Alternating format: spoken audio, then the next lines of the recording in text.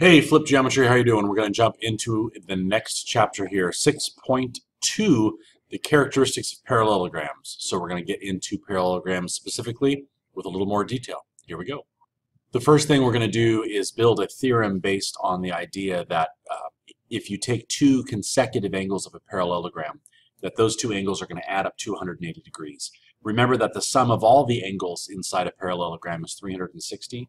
And because of the way that the parallelogram is put together, that means that if you take two angles that are consecutive and you add them up, that equals 180.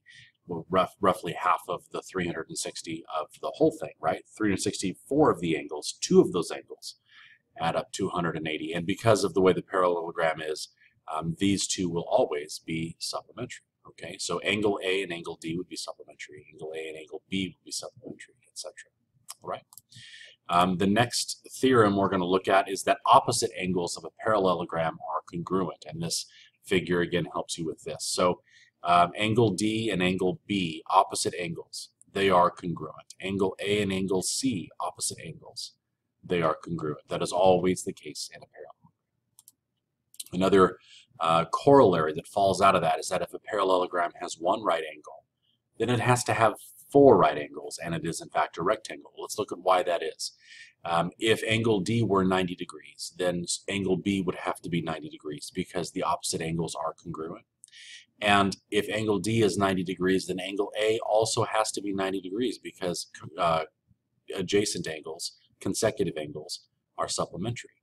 And that means that angle A and angle C would both have to be 90 degrees because opposite angles are congruent. So if it has one 90-degree angle, it has, in fact, four 90-degree angles, and it's a rectangle. Just like opposite angles of a parallelogram are congruent, opposite sides of a parallelogram are congruent. So in parallelogram ABCD, segment BC and segment AD are congruent. They are congruent and they are parallel. And you could demonstrate that if you wanted to by starting with the fact that they're parallel, and then that means that angle 2 and angle 3 have to be congruent because of alternate interior angles. And you could say that the auxiliary line BD is itself because of the reflexive property. And then you could also look at angle 1 and angle 4 as being congruent to each other because of alternate interior angles. If these two sides are congruent, that means that we have angle side angle. These two triangles are congruent triangles, and that means that these sides are congruent because of corresponding parts, and these sides are congruent because of corresponding parts. So opposite sides of a parallelogram are congruent. All right, that's a theorem as well. Another one, diagonals of a parallelogram bisect each other. This is kind of an interesting thing that you will use in some proofs as well. If you draw diagonals, we said yesterday that the diagonals of a parallelogram meet at a right angle. It's also true that they meet, that they bisect each other. So AE has to be congruent to EC, and BE has to be congruent to ED. Okay, and these are all things that we'll get to play with here in a little bit. Let's do some examples. Find each measure in ABCD if BD is equal to 11.6 meters and the measure of ABC is 72 degrees. So we have this figure here, and we want to find the measure of DC, EC, and ED. And so using this figure, DC, this guy here, has to be congruent to AB, and if we know that this is 6.3, then this is also 6.3. All right. EC is congruent to EA, EC is congruent to EA, and if this is 4.2, then this also has to be 4.2.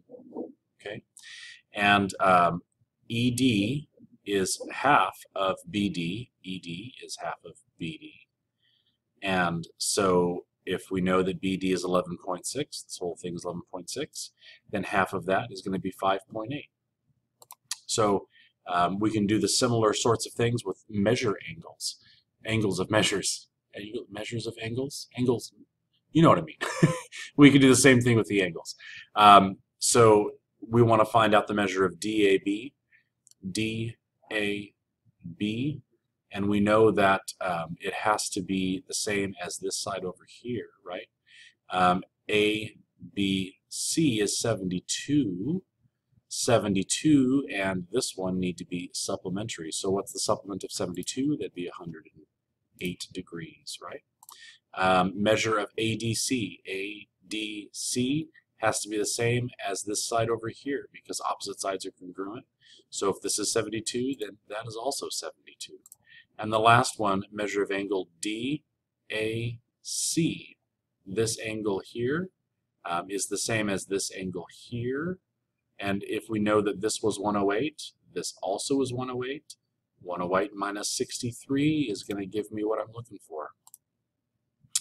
And that would be 45 degrees. Okay, we'll go through these examples and a couple of others in class. We've got another example here. If we're going to say that opposite sides are congruent, and we could use some algebra just to make it fun. 7a plus 13a equals 180. The angles here have to be congruent, and so I could solve for a, and I could say that a is 9. Measure of angle J, I want to know how big is this. This is 7a, and so I can plug that back in. 7 times 9 is 63 degrees. Means that measure J is 63, and because measure M has to be supplementary, I could just subtract from 180, or I could put 9 back in. 13 times 9 is 117. Okay. Measure of angle L is the same as the measure of angle J, that's 63, and the measure of K is the same as the measure of angle M, which would also be 117. Let's look at the sides here. X plus equals 2y plus 1, and then 2x equals 5y minus 2. So I can I can substitute and solve here for y and find out that y equals 4. And then I can plug 4 back in and find out that x equals 9. And so those are the dimensions of my parallelogram. Parallelograms are actually really fun to play with. And again, we're going to get a lot of practice of these in class.